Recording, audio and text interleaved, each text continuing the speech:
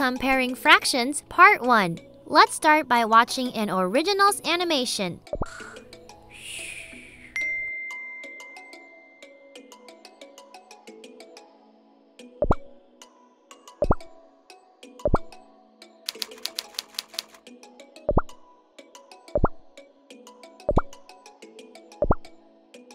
Think about if you would like 1/2 of a cookie or 1/4 of a cookie.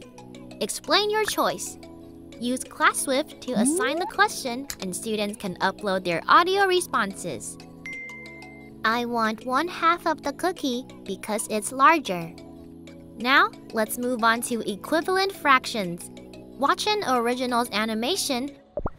Let's talk about equivalent fractions. Think about it.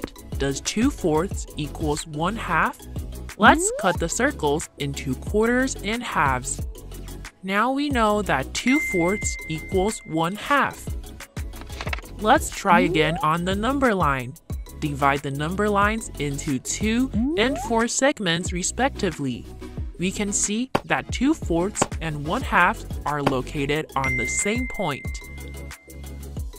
Moving on, let's see if 4/4 is equivalent as 1.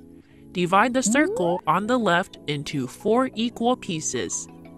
We can see that 4/4 equals 1. Try again using the number line.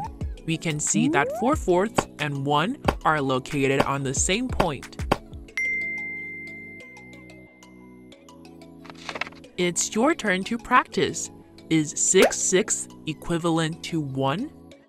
Assign a true or false quiz and check students' comprehension immediately using ClassSwift.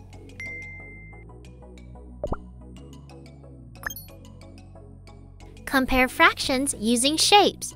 Students can draw their answers using the push and response function on ClassSwift.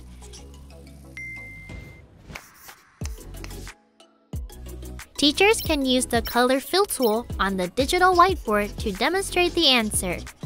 There is also a suggested answer on the top right corner. Compare fractions using number lines. Same as the former activity, students can draw their answers using the push and response function on ClassSwift.